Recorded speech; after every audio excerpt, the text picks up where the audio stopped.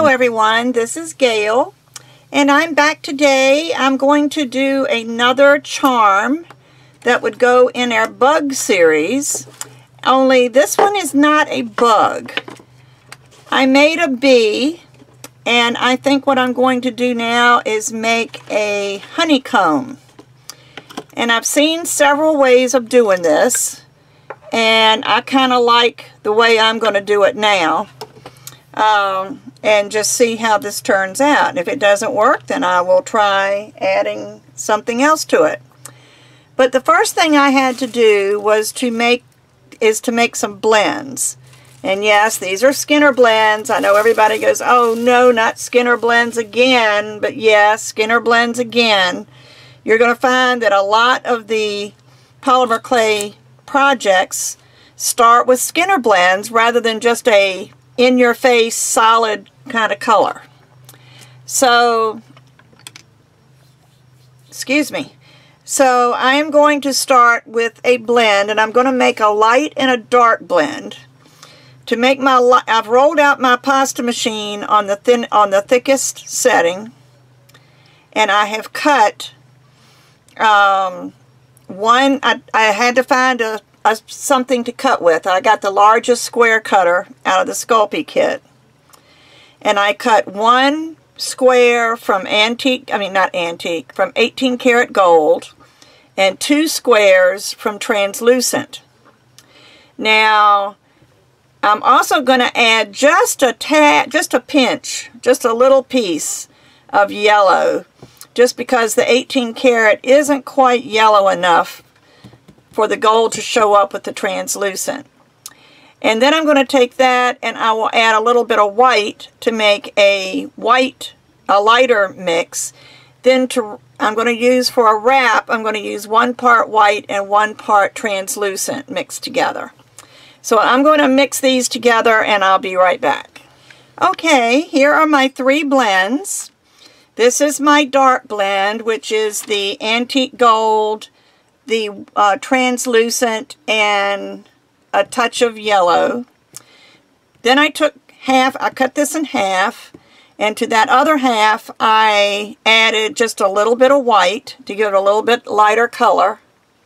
And then this is the white and translucent, and I'm going to put that aside for a while. Now what I'm going to do is make a Skinner blend. And I think one of the easiest ways to do this, let's see if I can do this right. Maybe I'll put this, no, I won't do that. I think what I'm going to do is I'm still going to use my cutter. This is going to be a very small Skinner blend, but for this charm I don't need very much. So I think I'm going to cut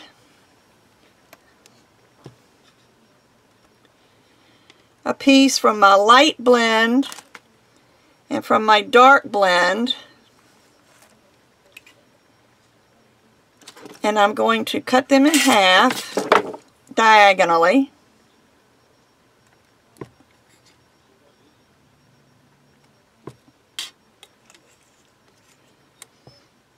Stack the 2 halves.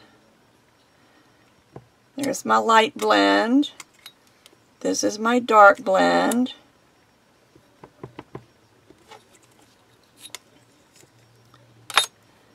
Then put them together.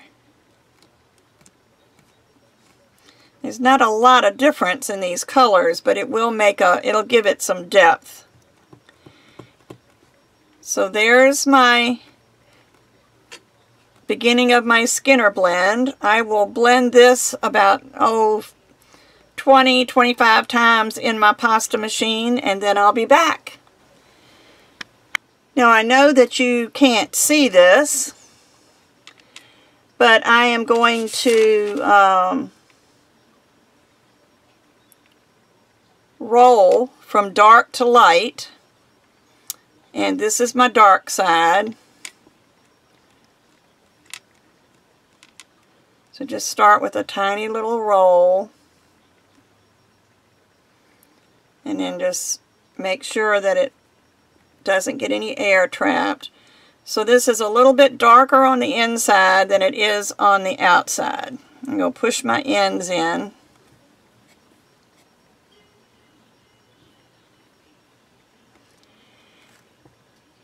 And this is my wrap, which is the white and translucent, but I am going to roll this out. It's right now at a number 3. I'm going to try a number 5.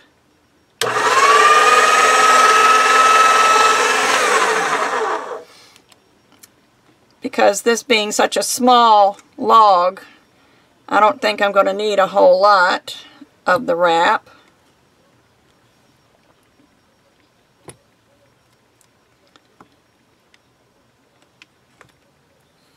Just make sure it's got a clean edge to start.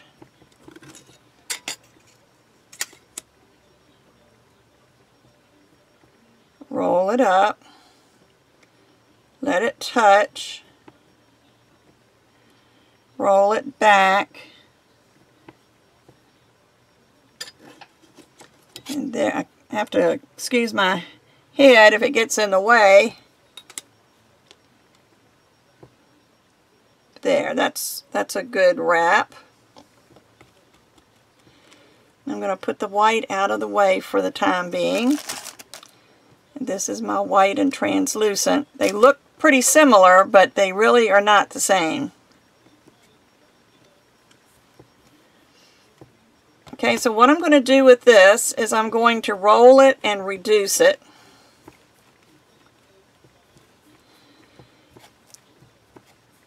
And I'm going to actually make a little flower.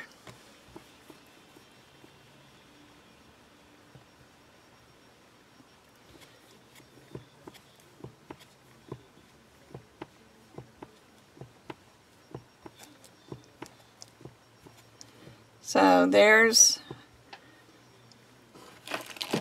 my little roll. Let me get my ruler out. Oh, I can't do that. It's tucked away where I can't get to it. I'll use my short one. So that's 7.5 inches. So I need about 6 pieces. So I'm going to cut this like maybe 1.25 inches. Let's see what happens. That's 1.25 inches.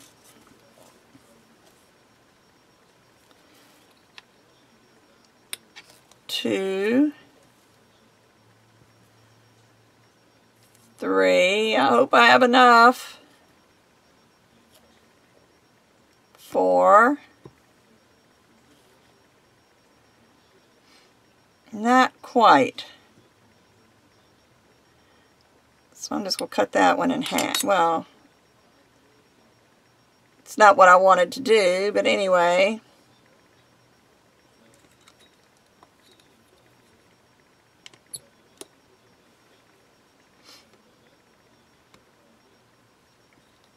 Let me cut these the same size. I'm going to show you again how to fix a mistake because I cut it to the wrong size. Just cut off an end and stick it on this end. So now I have 6 of these with our blend wrapped in white.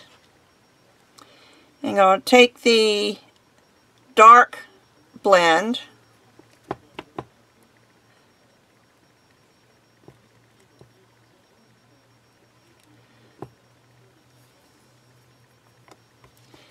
and make a log about the same diameter as these. And what I'm actually going to do is make a little flower.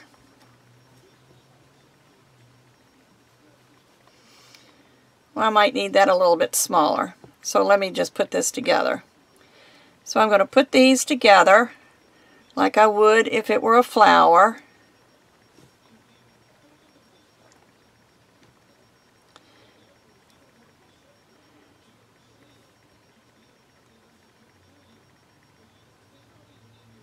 You're wondering what I'm doing, aren't you? Let me just trim this little end off.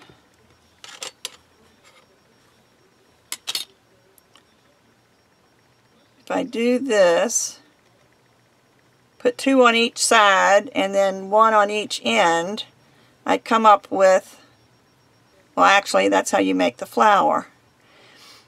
So let me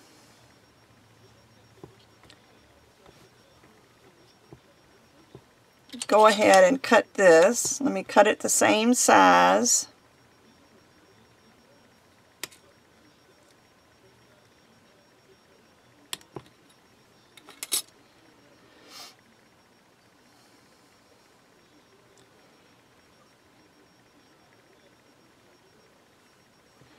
There you go, there's 3. And the other 3 should go right around this.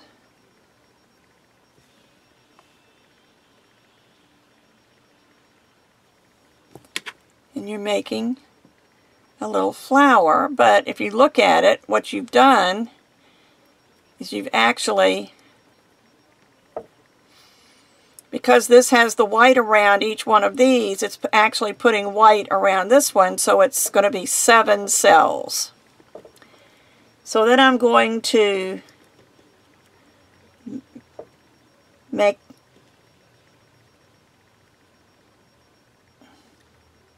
just stretch it a little bit. Now what I'm going to do is try, because the center one, if you look at it, the center one is kind of in a hexagon shape after you compress it.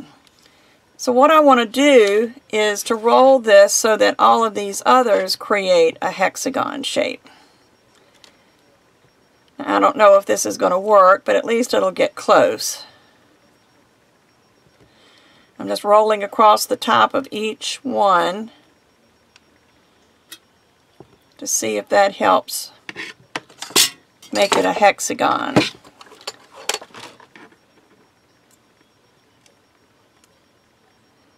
I don't think that worked. I think what I need to do is I'm going to take an acrylic block.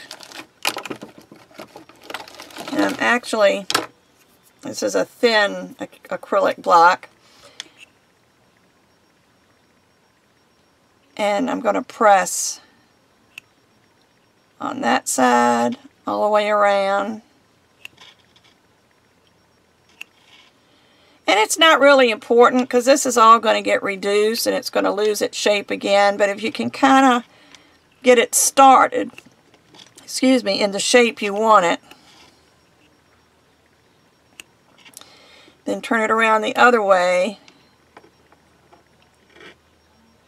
and do the other side.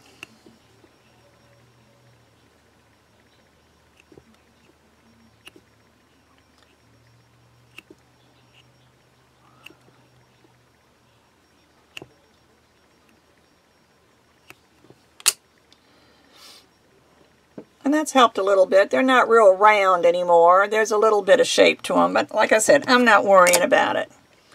So then I'm going to reduce this.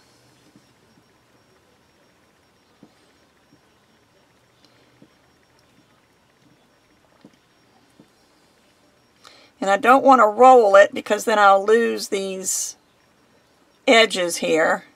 But I want to reduce this back to about the size that it was, which was what, about 7.5 inches, I think I said it was.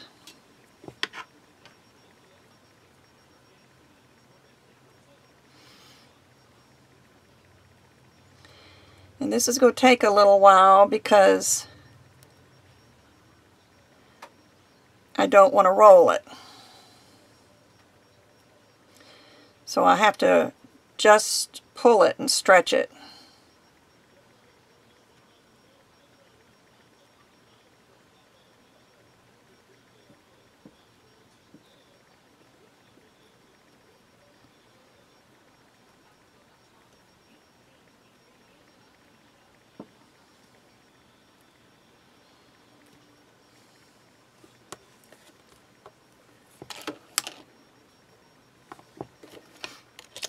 Just to give me an idea how long I need this to be. I don't want to pull too hard because I don't want to break it.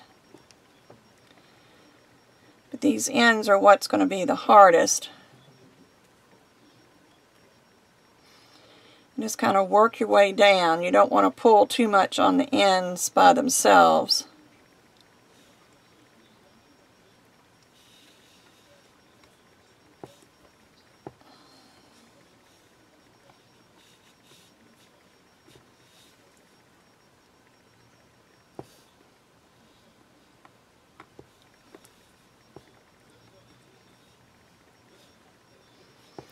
Okay, that should be about it. Now since this is pretty small, and you can make them larger than this, I just didn't want to make a big one. But I'm going to cut these in 1-inch segments.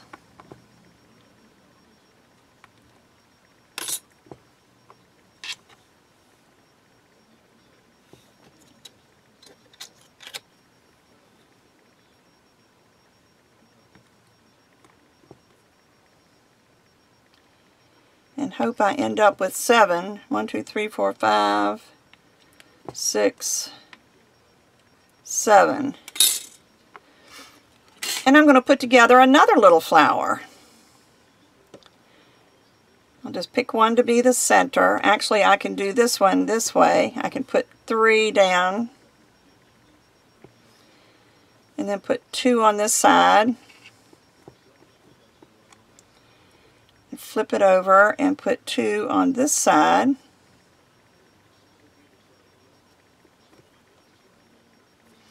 And then compress it.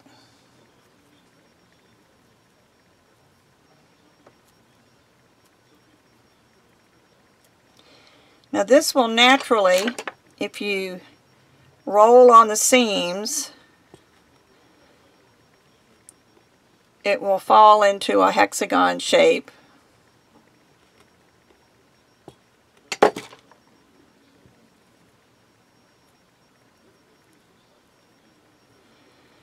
And you can make this any shape you want, but because it's hexagon, I'm going to keep it that way. But let me just do a little slice. But look at that. Doesn't that look like a honeycomb? And let me make all these little things flat.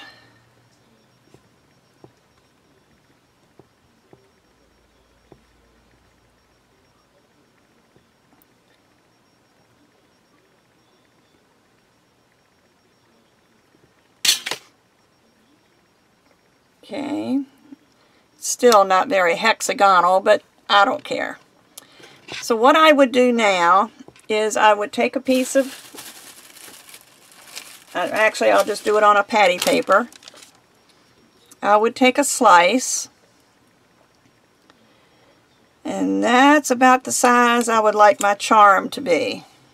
Now if you want your charm smaller, you can reduce it. Then I would get a ball tool. And let me see which one is going to be the best for this.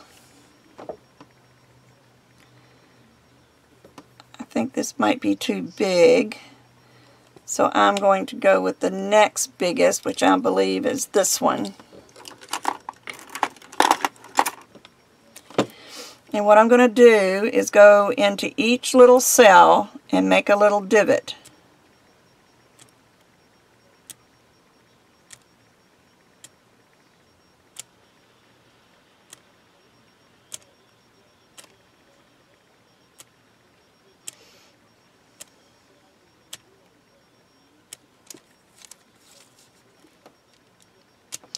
And because this is going to be a charm, and you'll see it from both sides, you'll need to do this on both sides.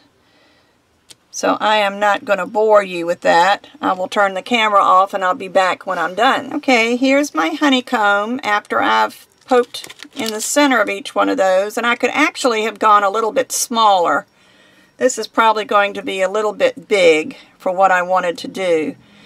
But I'm going to, I'll bake this one. I'm also going to reduce this a little bit and make one a little bit smaller just to see if that makes a difference in how it looks, because I don't want it to be really big. So I'm going to do a second one exactly like this, maybe a little bit smaller, and then I'm going to bake them, and then I'll be back. Alright, here's my 2 that I did. Haven't baked them yet. I wanted to come back because I think I'm going to bake these in 2 separate steps. And I'll do both of them. But I'm going to take one of my favorite tools, which is a toothpick. And let me find something to put, oh, I know what I'll do. Except I moved them. Where did I move them to? I hate when I clean up. I can't ever find anything. I'm going to use this little paint palette and pour just a little bit of Kato liquid polyclay. And you're not going to need much. That's going to be probably plenty. If not, it's right here. And I'm going to take a toothpick and I'm just going to pick up a little bit of this and put it down in each one of these little holes. And you don't want to fill it up to the top.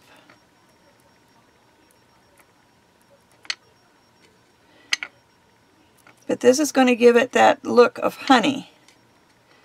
And you don't have to fill all of them. You know how in a honeycomb, sometimes they're not all full. Some of them are empty. So leave a couple of them empty. Maybe the bees ate those. Because you know, honey is not just a food for people. It's also a food for the bees. And that's what they live off of in the wintertime.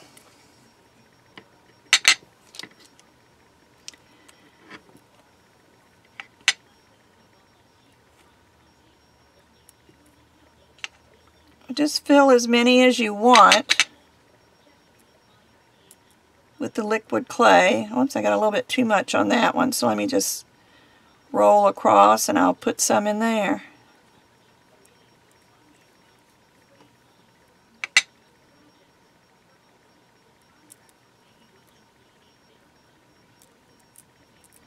That actually makes it a little bit easier.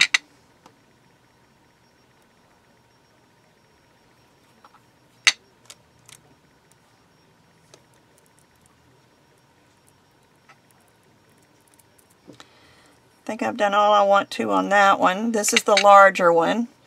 And I'm only going to do it on the one side, and then I'm going to bake, and then I'm going to turn it over and do the other side. Do the exact same thing. So I probably will not be back until I have baked the second side also. This would also be the time where you might want to put your little eye pin in.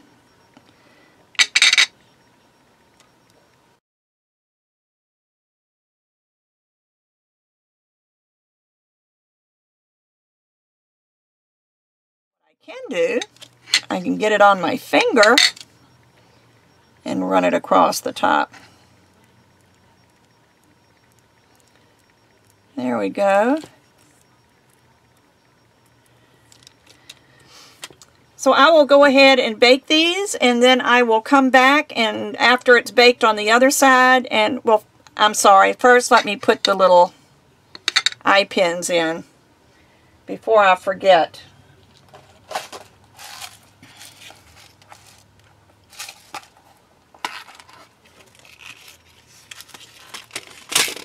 I'll keep these little eye pins here. And let me get a pair of pliers.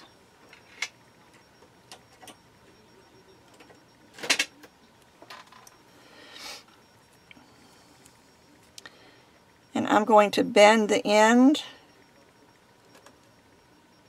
just to make a little hook.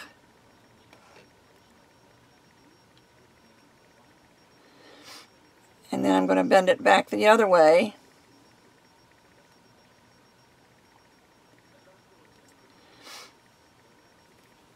Let's see, that gives you a little squiggle. That's going to keep it from coming out of the clay. So I'll do the same here. I'll do a little bend and then bend back the other way. And then what I'll do is we'll just use my toothpick. I will make a hole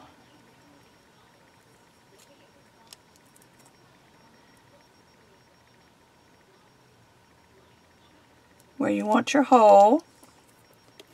Whoops. And because these are so tiny, see, I've already lost one.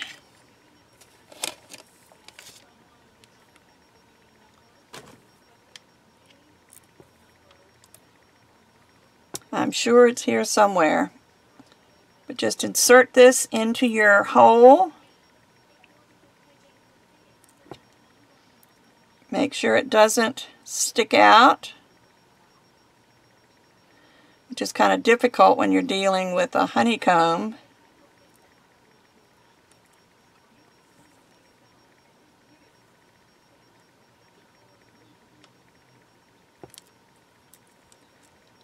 Like that. And when I find the other one, I will put that in. I'm sure it's flipped somewhere. So I will be back after it's baked. Hi everyone. I just wanted to show you the finished charms. This one's a little bit bigger than this one. And they're not perfect in shape because honeycombs aren't perfect either. But there you go. Whoops.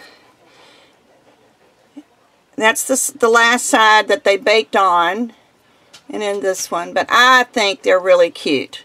And I think this would look really cute on a charm bracelet right next to that bee charm, or put them on the same hook. I think that would be really cute. So, hope you enjoyed this. I will be back soon with another polymer clay video. Bye-bye.